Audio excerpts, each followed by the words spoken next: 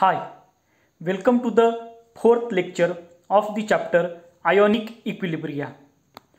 Today we are going to start with the point ionization constant of weak acids.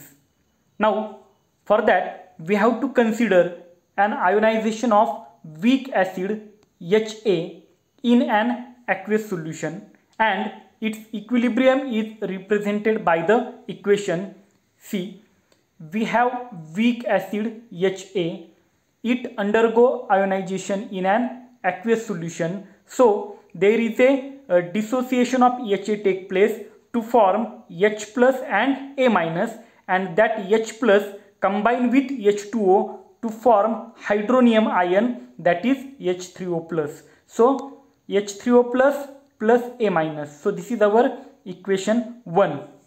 Now by equilibrium law, the equilibrium constant K for this equilibrium reaction is given as K is equal to molar product of molar concentration of products upon product of molar concentration of reactants. So in this reaction, suppose these are the products and these are the reactants. So K is equal to, that equilibrium constant we have discussed in the chapter chemical equilibria. Okay, now that from that equilibrium law we can write K is equal to product of molar concentration of products divided by product of molar concentration of reactants.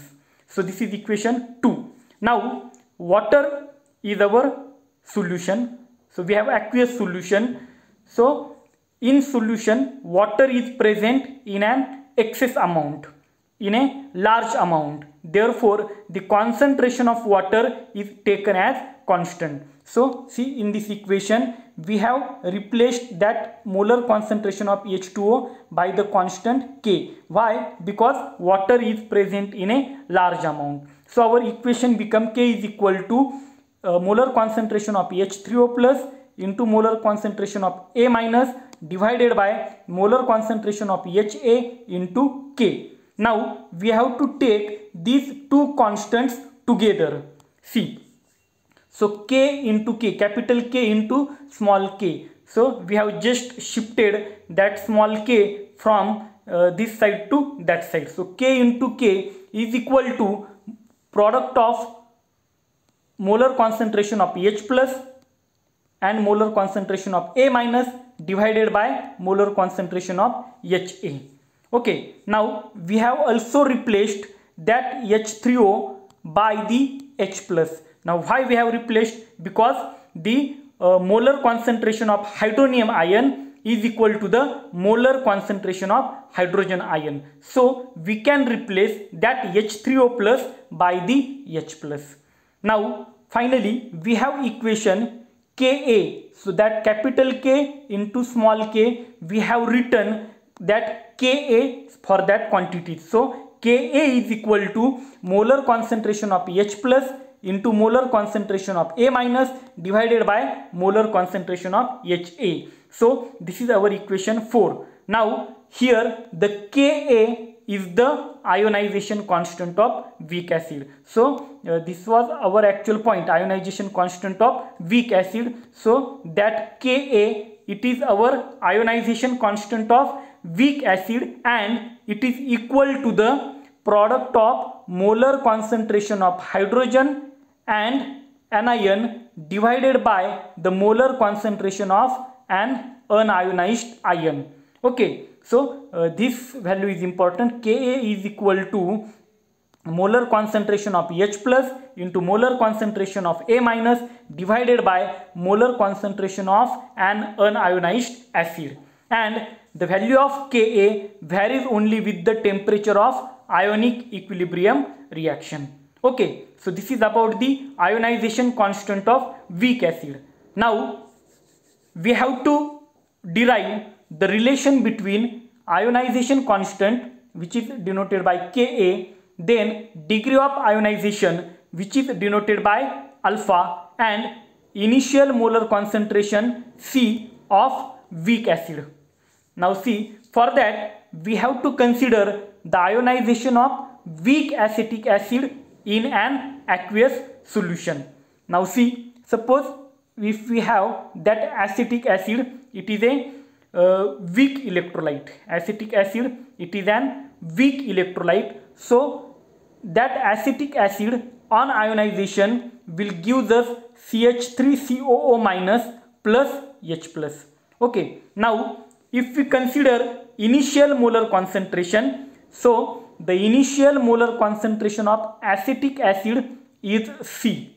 Okay, initially. Now initially it is not ionized. So as it is not ionized, the initial molar concentration of that acetate ion is 0, and also that H plus is 0, because initially our acetic acid is unionized, that is not ionized. Okay, now after that it will undergo ionization, and at equilibrium, now we have to consider its concentration at equilibrium. Suppose alpha is its degree of dissociation. Okay, so at equilibrium the concentration of acetate ion is C alpha, and also that of H plus is C alpha, where alpha is degree of dissociation and concentration is C alpha.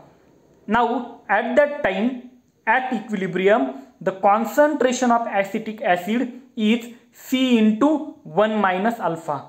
Okay, why 1 minus alpha? Because alpha, it is the degree of dissociation. Okay, and degree of dissociation can be maximum 1. So 1 minus alpha into C is the concentration of acetic acid at equilibrium.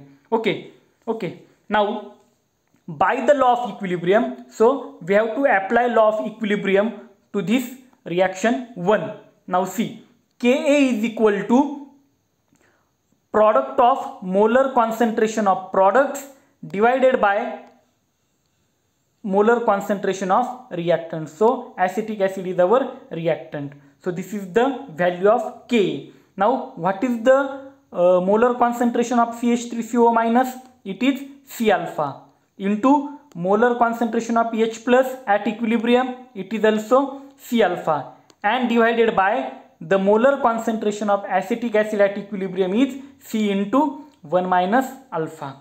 Okay, so our equation is this. Now we have to simplify this equation third. So on simplification, that C and C will get cancelled. So equation 3 will become Ka is equal to C alpha square divided by 1 minus alpha. So what we have done here, in equation 3 we have cancelled one C from the numerator and another from denominator. They get cancelled. So finally we have equation Ka is equal to C alpha square divided by 1 minus alpha. So here Ka is the ionization constant, then alpha is the degree of ionization, and C is the molar concentration of weak acid. So that equation 4 gives us the relation between ionization constant Ka of weak acid to the degree of ionization alpha and initial molar concentration C of weak acid. Okay, so in today's lecture we have studied the ionization constant of weak acids. So its value is Ka is equal to molar concentration of H plus into molar concentration of A minus divided by molar concentration of Ha.